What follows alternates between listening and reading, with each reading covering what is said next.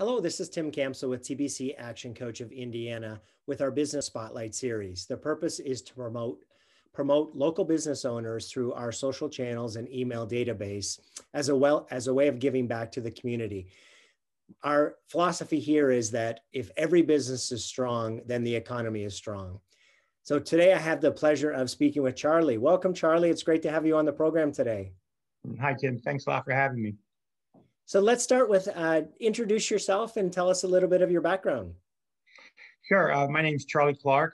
I recently moved to Indiana a couple of years ago, and I've started a small consulting firm focusing on sales performance. And I'm from Philadelphia originally. I've been in sales and marketing my entire career.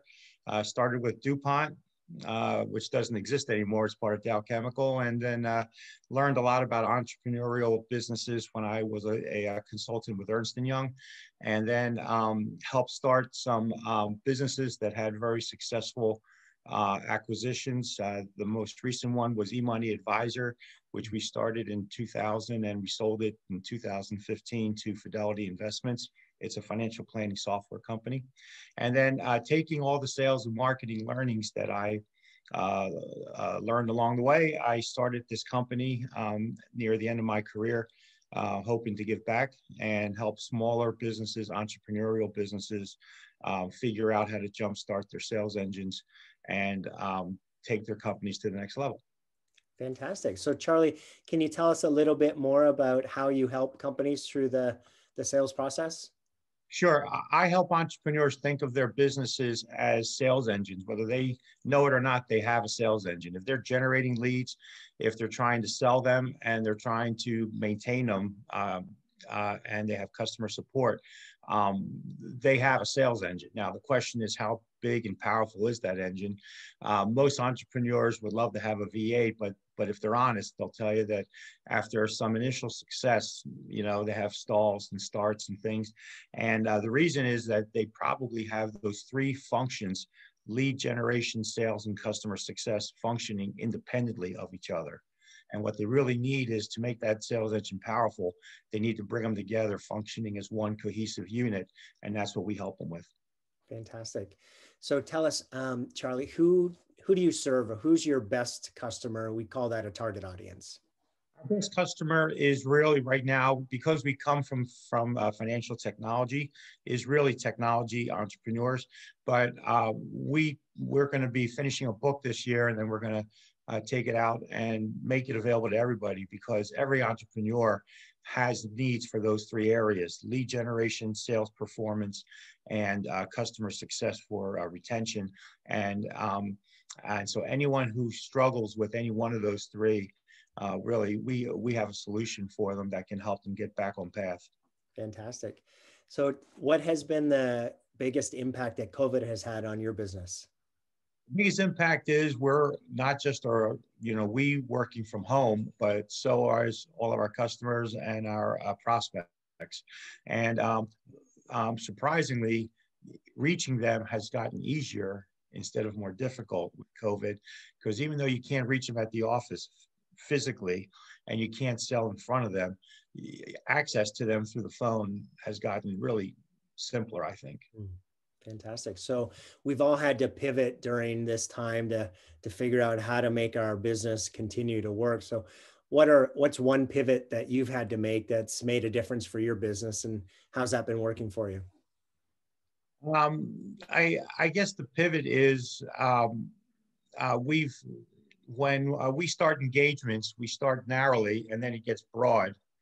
And getting broad causes delays, and it really adds complexity, and it takes discipline to pull back and focus just on the reasons that we were hired. And if there's additional work there, we can discuss it then. But that's been the hardest thing, is having to pull back with limited resources, and stay focused on what we were hired to do. Got it. So here's an interesting question, Charlie. It's been said that smart people learn from their mistakes and wise people learn from the mistakes of others. So what's a mistake you've made along the way that you'd be willing to share with us to help other entrepreneurs learn from your experience? Sure. The biggest mistake that I've made is it really isn't, as a business owner, it just isn't about you. Mm. It really is about your buyers, your customers. And so many times we get caught talking about all the success that we can bring a client or a customer, or how much we can help them about what we do. But really, what gets the sale is really spending most of your time talking about them, giving them reasons to buy, not improving the way that you sell.